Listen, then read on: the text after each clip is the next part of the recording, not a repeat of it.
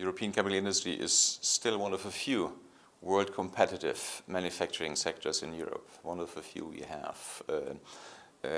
Per employee, the value added is the highest in all manufacturing sectors, and we have been adapting to globalization to the optimum. So we are still competitive, but we are losing market share in a fast-growing world market. In the last 10 years, we went down from over 30% share down to 18%, and the trend will continue because our regions grow faster, especially emerging economies, emerging Asia. So the growth is outside Europe. The feedstock advantages are outside Europe as well. The Middle East is advantaged as concerns feedstock, petrochemicals, gas, which account for the majority of the chemical industry's feedstock. But recently as well, the shale gas boom in the United States has put the United States on a similar footing as the Middle East. Europe does not have those resources yet. We hope that they go for exploration of shale gas as well.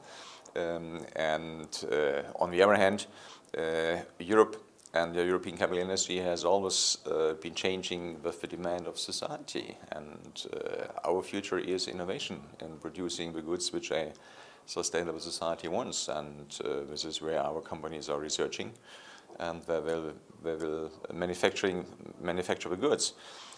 What are our advantages here? Our advantages here is the good infrastructure on the research side, is the interlinkage within the chemical industry, the so-called Verbund, but it's as well the integration with the value chains downstream. So nowhere in the world are the manufacturing sectors so closely integrated with regard to production and with regard to innovation.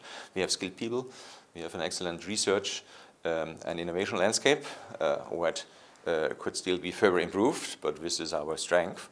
And this is our only chance as well, to build on the innovative capability of our people and to make the new products asked by the society of tomorrow. Policy asks, we would love to see Europe and the member states when designing policies what is happening outside Europe as well, because it has an impact on the competitiveness of companies operating in Europe. And the biggest policy ask at this stage would be to develop a European energy market, which provides competitive energy for European headquartered and operating companies in order to make sure energy-intensive goods continue to be produced in Europe.